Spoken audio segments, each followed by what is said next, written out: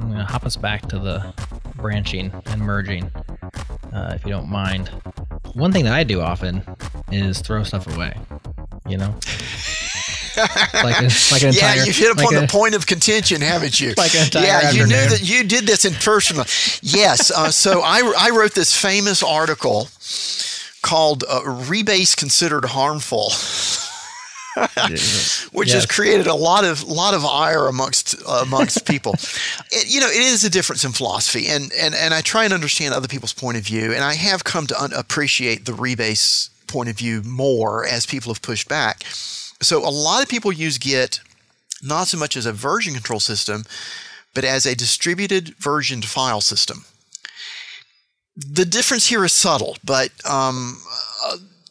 yeah, if you're doing a distributed version file system, oftentimes you want to delete files, which is kind of what rebase or throwing things away does. And if that's what you're doing, that makes sense. It really does. But my view of version control, which came out of this DO 178B document that I referred to earlier, is that you always keep everything. There's no way to delete stuff. Now you can shuttle stuff off onto a branch that's labeled mistake or something if it doesn't work out. Mistake 1, mistake 2, mistake 3. Oh, we have lots of that. Actually, one of the things is because it's a relational database backing it up, it's okay to have multiple branches with the same name.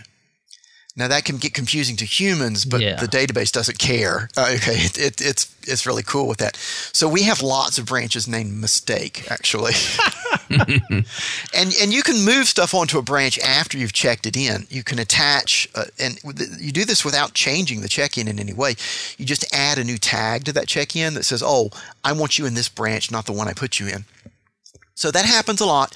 We'll put something up there and say, oh, that was a boo-boo. Let's move this off into the mistake branch.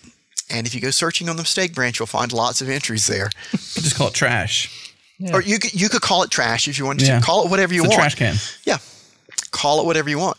You can also add a tag to these check-ins that say that they're hidden so that they don't show up on normal timelines and things. Now, you can still dig in and find them if you're doing forensic analysis, but they would be hidden from common view. And so this is just a difference in philosophy, is that we believe in keeping everything. And this is going to store all of history, the good, the bad, and the ugly.